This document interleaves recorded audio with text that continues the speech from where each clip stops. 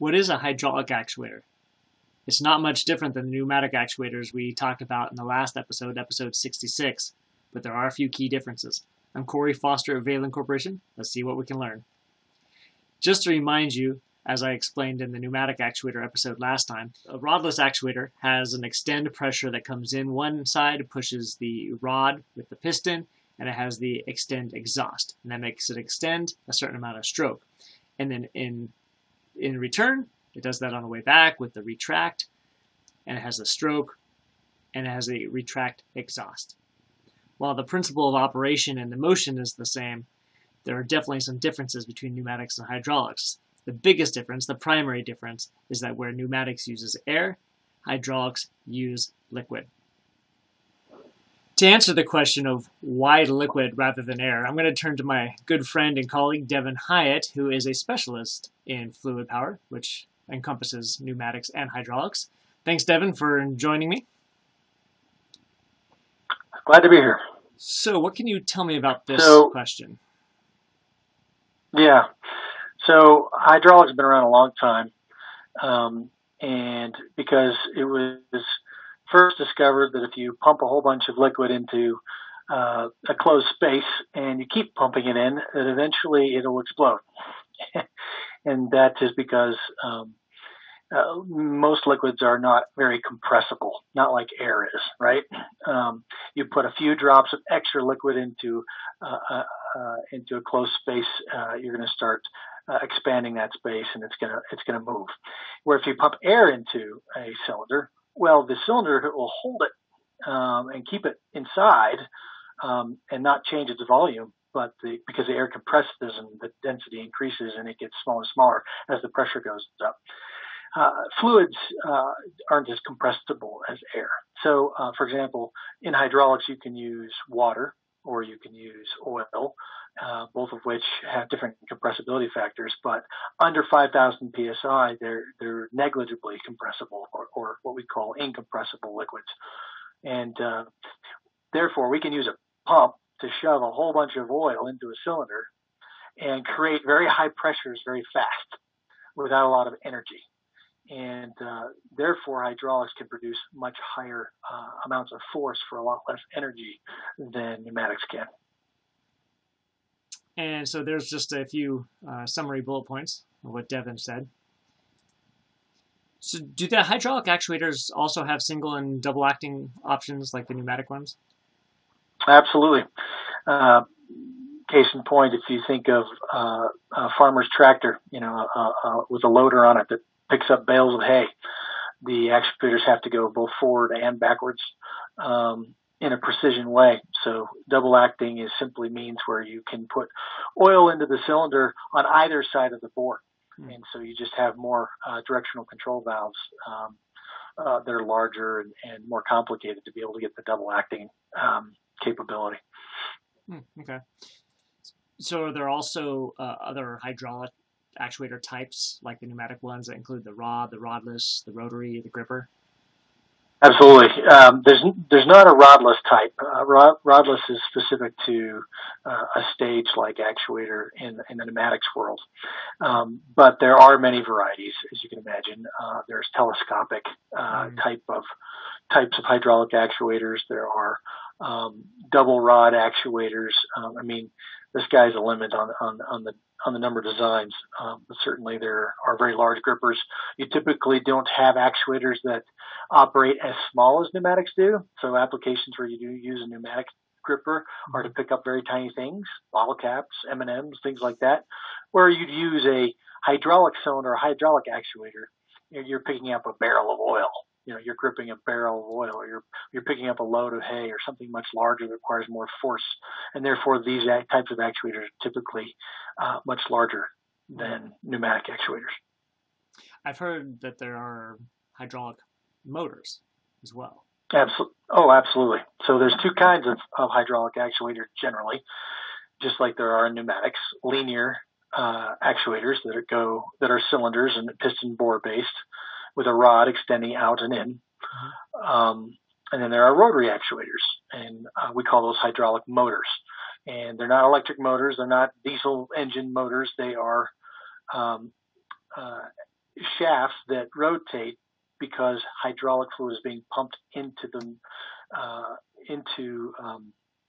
the back of the shaft, and it's pushing on a whole bunch of vanes or a whole bunch of cylinders, which are causing that shaft to turn. So you're using hydraulic power to turn those motors. Got it. Thanks. Yep. So I'm assuming there's also ISO and NFPA versions of hydraulic actuators like there are for the pneumatic actuators. Yep, absolutely. All right, enough said. And what are open-closed versus closed-loop hydraulic systems? So an open system is broader in application. That is where you have a hydraulic reservoir that is open and breathes.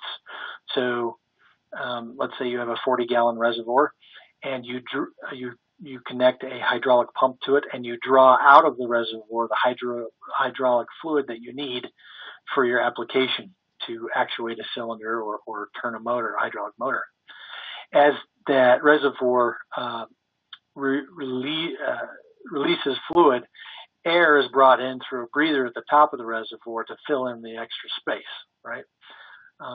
And then as the fluid is sent back to the reservoir after it's been used, or in the retraction of an actuator, then that reservoir fills back up again, and the air is pushed back out through the breather, and that reservoir is being cleaned by a filtration system and protected from the outside world, not unlike the oil in your car engine is protected. So that is an open hydraulic system.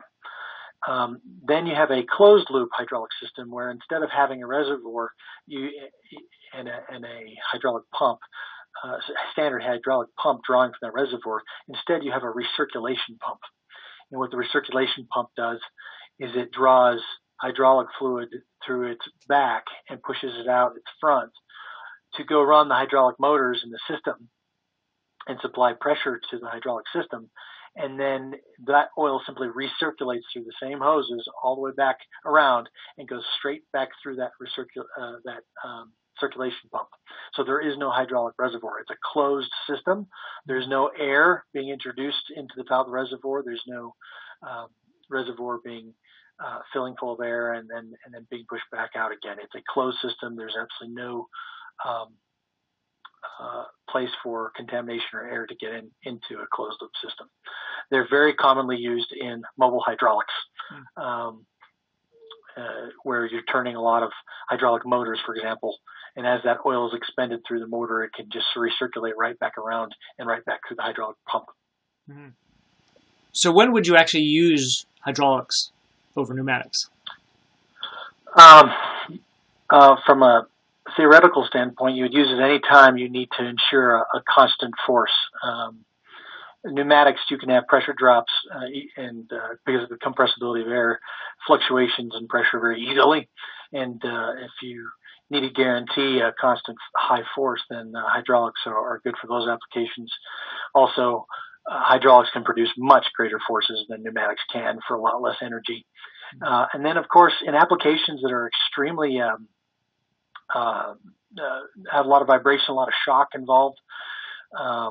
Certainly pneumatics can absorb a certain amount of force, but there are applications out there where you need to be able to handle maybe 1,000 psi spike because the hay bale landed on the loader and it shocked the system.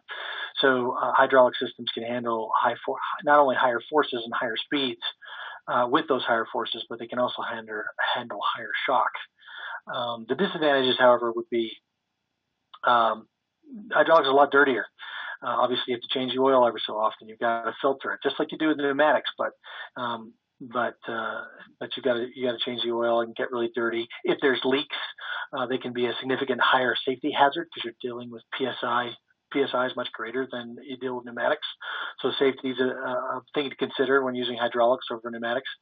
And then, of course, if you're dealing with a lot of things like food or pharmaceuticals or whatnot, you might consider pneumatics or electrics over hydraulics because you can't have dirty oils and things in that environment. Thanks, Devon. As always, you are a wealth of information. I'm glad I asked. Thanks for having me, sir. Until next time. As with the pneumatic actuators, the hydraulic actuators also have other system components that you need to include in a system in order to make the actuators actually move. So you need to provide some liquid flow to that actuator. And with hydraulics, this is either an engine or a motor plus a pump. Then you need to control the fluid to the actuators, and that's done with valves and flow controls. And then you need to make sure that liquid is clean, and you need to filter it, and you need to regulate it. Now, the pneumatics has lubrication in there. Don't need that with the hydraulics, since you already have all that liquid in there. And then we have some pros and cons. The pros really with the hydraulics is that high force to size ratio, and Devon talked about that earlier. They're shock absorbent. They can absorb that shock. Devon also talked about that. Hydraulics are great for mobile equipment, and it's really because of that shock, but also because there's already an engine or a motor on the mobile equipment that can then also run the pump that provides that liquid flow to the actuators. And then they're just relatively simple. Maybe not as simple as pneumatics, but they're definitely simple. The cons, they wear out. They're short life cycle, and again, we're back to that fluid quality maintenance, and they have a low efficiency, and the leaks are particularly messy with hydraulics because of the oil and the liquids. They're low on their accuracy scale, and then again, they have limited cylinder positions, a lot like the pneumatics. You can really only go to a couple positions. You can't go to any position along an actuator. I hope that helps. Reach out to us at this email address and website here. I'm Corey Foster of Valen Corporation. We're always happy to help.